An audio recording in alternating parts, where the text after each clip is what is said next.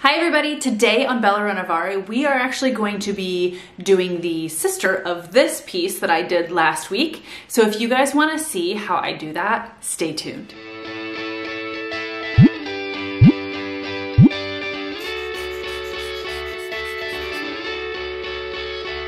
If you are new here, my name is Crys'Dawna, and if you haven't noticed, I'm kind of colorful. Please hit the subscribe button and then hit the bell. You will get all the latest videos that I put out when you do the bell. I try to put out something each week. Okay, everybody, so last week we did a green chippy boho finish on the nightstand, one of the nightstands, and I have a confession for you guys. So usually if I have nightstands, it takes me forever to finish them because I'll get one done and then I'm like, I don't feel like doing the other one. And so I'm forcing myself this week to do the other one, but we decided to keep them and I super love it. I think it looks really good in our room. I think when we move to Maine, it's gonna look really awesome because my husband and I both like a rustic kind of colorful, cool boho feel. So this one, the green one, is for my husband. This one, if you can guess, I'm gonna do some bright pink chippy boho-ness. So I know the video last week, there was a lot of mixed reviews. I got a lot of thumbs downs, and that's okay because if not everything I do is going to be everybody's style, totally fine. If anything, if you take anything from these videos, it's how to do a technique. You may not like the colors that I do, but maybe you like the technique and you want to try something else. Or, you know, I had someone comment that it wasn't their style, but they appreciated all the artwork and everything that went into it. So I really appreciate when you can appreciate the work that goes into something. I may not like everything, but I always appreciate the art and the work that goes behind it. So anyways, I digress. We are going to do pretty much the same thing that we did last week, but we're gonna do different colors. I'm going to try a technique. So another person commented, and if this is you, thank you so much for this. She said that they take a blowtorch to a piece to kind of crackle it. We're not going to take a blowtorch to it because I am accident prone and I know that I would light this on fire. So I'm going to take a heat gun and we're going to try to crackle and bubble up the paint a little bit. I actually think I might use a little crackle on this as well. So it's not going to be the same exact thing. They are going to fit together. They're both going to be boho, you know, worn chippy type looks, but it's not going to be the same exact process. So if you watched last week, keep watching because it's going to be different. I have really tried to amp up my game as far as putting out content for you guys.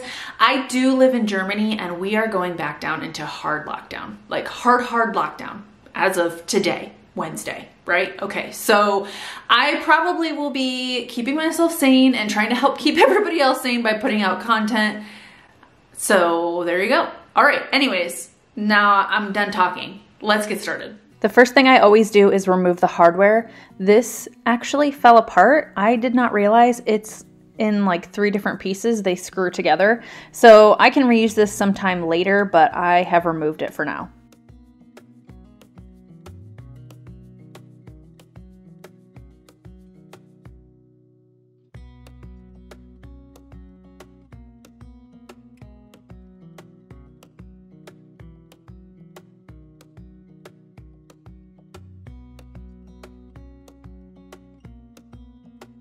With the other nightstand, I actually stripped the top down and did a wash. I'm actually going to leave the top the way it is. I like the dark wood on it. So the next step will be for me to clean this piece really well. I will be using Dixie Belle's White Lightning Cleaner. And what I do is I put it in some warm water, I wear gloves, and I make sure I wipe down the entire piece. After I'm done wiping down the entire piece, I go over it with warm, clean water and a clean rag. You want to get all the residual off, otherwise you will have adhesion issues with your paint.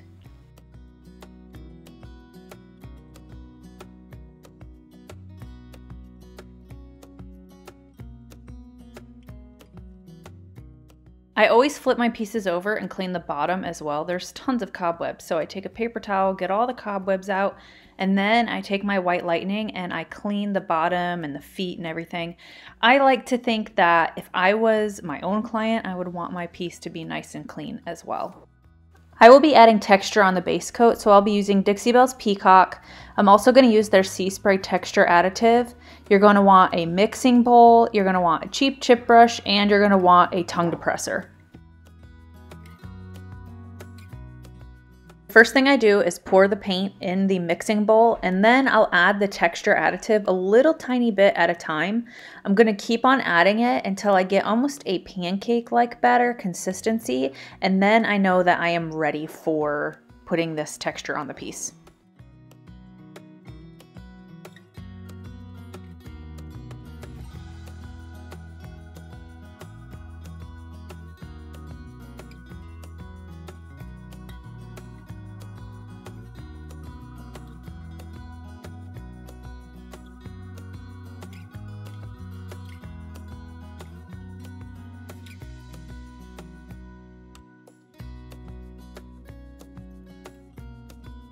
I'm going to take my texture and I'm going to add it all over the piece with a cheap chip brush. And so I'm just going to dab it all over the piece. I'm going to paint it on kind of like this and then dab it, dab it, dab it. I'm going to wait for this to completely dry before I add any paint on top of it.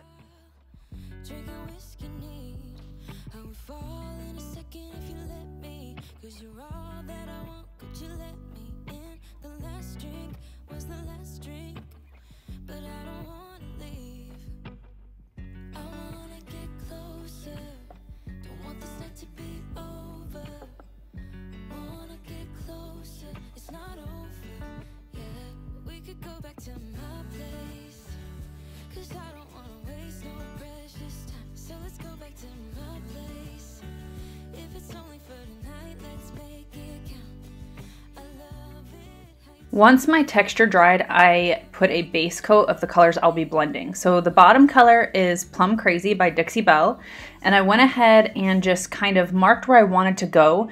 Before I blend, I always do base coats, and that helps me visualize where my blends are going to be and what colors I want. So the second color is Peony by Dixie Belle as well, and that's kind of a brighter pink color. So I did that one above the Plum Crazy.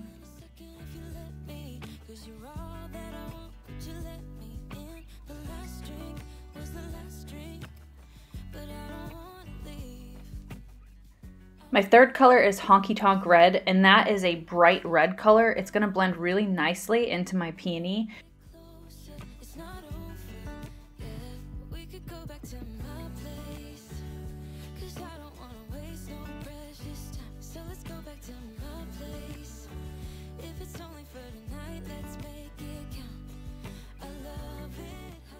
The final color for this blend will be Flamingo, and that is a really pretty coral salmon type color. That'll be at the very top, and that will be the last color that I'm going to add on here. So I ended up doing about 2 to 3. Some of the other colors like Flamingo and Peony needed 3 coats, and the other ones only needed 2 coats. So I ended up doing the 2 and 3 coats before I started blending. For blending, you're going to need a brush for each color, and you're going to need a clean, dry, neutral brush, a mister bottle, squirt bottle, whatever you want, and then paper towels. Now it's time to blend. So what I'm doing is putting wet paint right there at that Plum Crazy line, and then I'm going to put some wet paint at the Peony line as well. This is my blending line, and so I always make sure that I put wet paint on either side of that line. You don't have to put wet paint on the entire section, just at that line right there.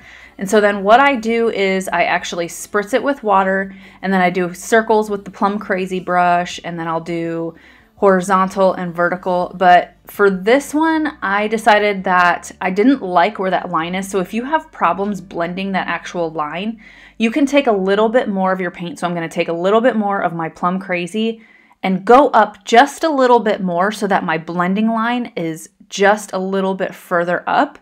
And that will help with making that line disappear a lot better. So what I'm doing is I'm misting, and now I'm going to take my Peony brush and I'm going to go ahead and go down into that. I'm going vertical.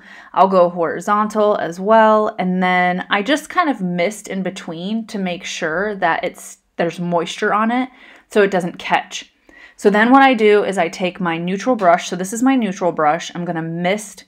I go diagonal. I'll do horizontal, I will do vertical, I'll do circles, and that really helps to soften that line in between that Plum Crazy and Peony.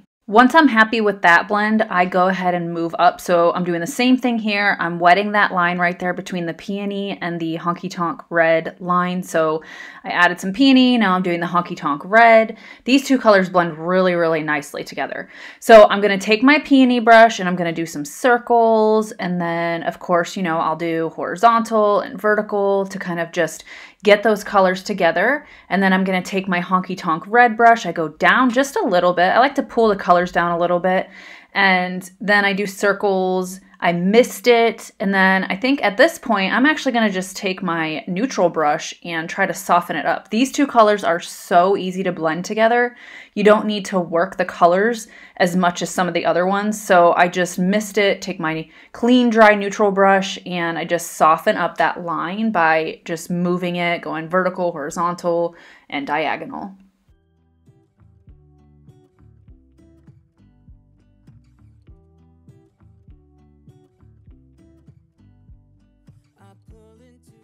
Okay, so this is the last color blend, and what we're doing is doing the same thing we did with the other ones. We're gonna put some wet paint there, so that's the Honky Tonk red. Then we're gonna take our Flamingo and put wet paint on that line. So this blend is gonna be slightly different than the other ones, and I'll explain to you why. So right now what I'm doing is taking my Honky Tonk red brush and I'm doing circles, and I'm kind of going up into that Flamingo a little bit more than I was with the other ones. I'm taking my Flamingo brush and I'm doing circles. As you can tell, I don't do vertical and horizontal right in the beginning. I'm doing circles because I want to kind of mesh these colors together a little bit more to mute that Flamingo. So I'm going to spray. Then this is my neutral brush. And what I'm doing is I'm blending, doing circles. What I'm trying to do is really mesh these colors together. So I'm actually brushing over top of the Flamingo. And what this is doing is it's kind of creating another little color right there. And so this is my neutral brush, and I'm just kind of going over it. So then I decided that I wanted it to be a little bit lighter. So I took some Flamingo and I brushed it right there. And then I started doing circles again. So you can do this if you decide you want it a little bit lighter. You can add some paint, put it on there, do some circles, and then I misted it. And then again, I took my neutral brush and I did the same thing that I would do to kind of soften it up. And that helps me add that highlight of that Flamingo a little bit more. I did want the corner to be a little bit more red, so I added some Honky Tonk red right there in the corner. And then I took my neutral brush again and just kind of circled it. So this is really easy to soften it up and get the colors where you want. And so if you want it a little bit lighter, you can kind of spot blend. If you want some red in some area, you can spot blend. I added a little bit more Flamingo again right here. And all I did is just kind of add a little bit of the paint each time. And then I took my neutral brush and just did my circles, and I did, you know, horizontal and diagonal. And then I was super happy with my blend. Next, I waited for the paint to dry, and then I took a paint scraper and I kept the paint scraper parallel to the surface, and I just added a little bit more pressure in some areas. I wanted to make sure that it was chippy, but it wasn't too bad to the point where it looked like, I don't know, like a mess. I wanted it to look a little bit more of a natural wear. And so I just took my paint scraper and I kind of gently went over areas. What this does is it actually helps expose that blue, that peacock that we used before, underneath where that texture is. So as long as you kind of keep your hand controlled, you can control how much chippiness and how much paint you pull away. Just be kind of careful, don't overdo it. You can always go back and do more, but you'd have to fix it and if you did it too much. So start lightly and step back from your piece and kind of see if you like it. If you want a little bit more, do a little bit more. But you can see right here, I just go slow and controlled, and that's what you need to do when you are using this method. I pull into your driveway, it's a Saturday night. You look like $1,000,000 wearing that dress I like. You're smiling, but there's something missing in your eyes. Girl, I can tell that you have something on your mind. But I will make you forget all your sorrows. Let go like there's no tomorrow. Let's have a drink, just relax. All your problems will fade if you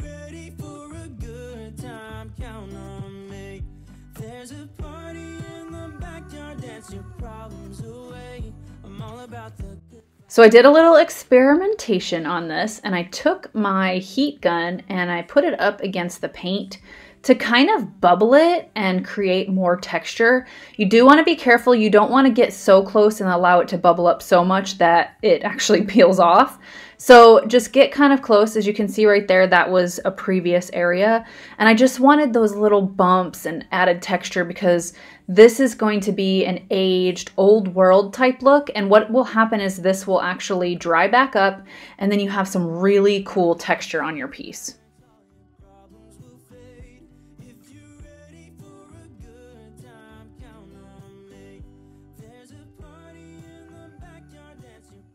Just like the piece before, I'm going to create some colored wax. So I'm kind of priming my piece with some easy peasy spray wax, the clear. It's not a primer, but what I'm doing is I always put clear wax on before I do any colored wax. It allows me to wipe the colored wax off a little bit easier.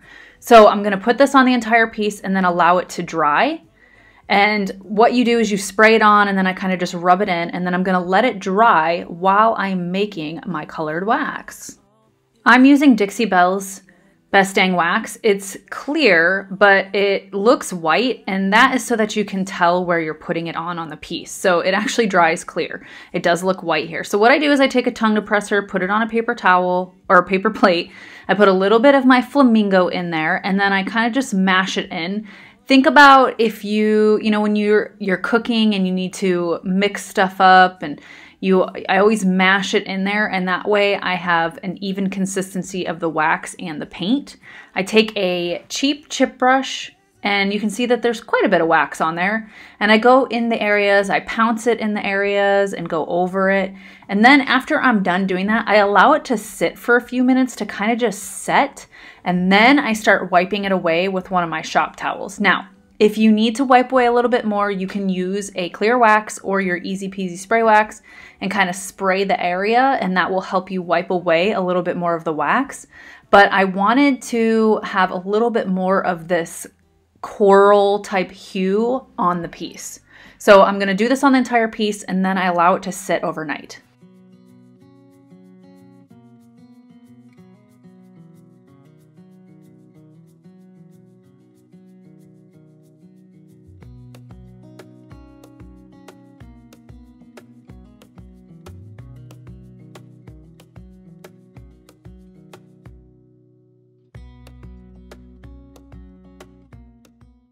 So here we are the next day. It's looking really cute. Oh, I'm super excited.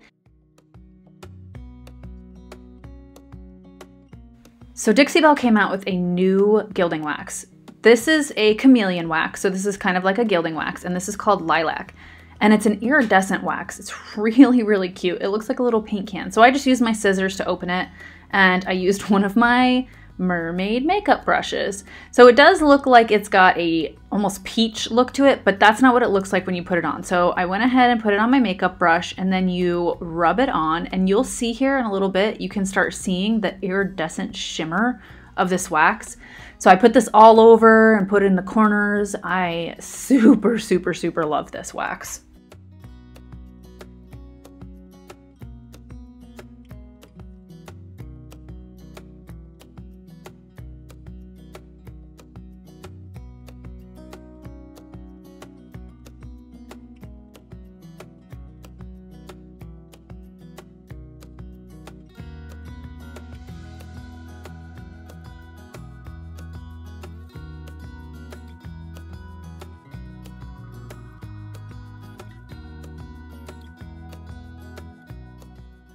So here is their gold gilding wax. These are more solid. So their gilding waxes are more solid. The chameleon is more of an iridescent. So this is the gold, and you can see right here.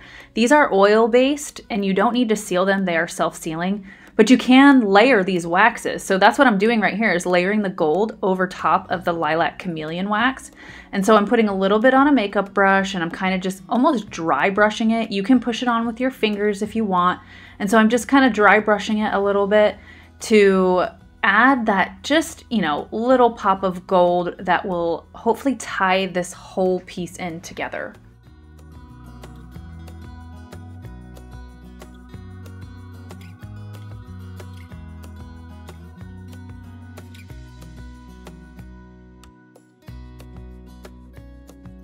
Okay everybody, so this piece is done. This is the sister to the green piece. I hope you guys enjoyed it. It is a little bit different than the other one. We did different hardware and things like that. This is my nightstand. The other one is my husband's nightstand. And actually I had someone yesterday tell me that the green one looked like awful, gross, or something like that. It looked gross and something that they would throw on the side of the road, or I don't even know. So hopefully you don't feel like that about the green one or this one. I really like it. It fits my style. No matter what, at the end of the day, even if you don't like something, be kind and be nice. So, hope you guys like this. Again, if you're not subscribed, hit that subscribe button, hit the bell. Everything I use will be in the description below, that See More tab. I'm gonna also pop in the video for the green one as well. I mean, really, they're married, right? This is mine, the other one's my husband's. So this is the married couple nightstands. So, thank you guys so much for watching, and I will see you guys next week. Happy creating, everybody.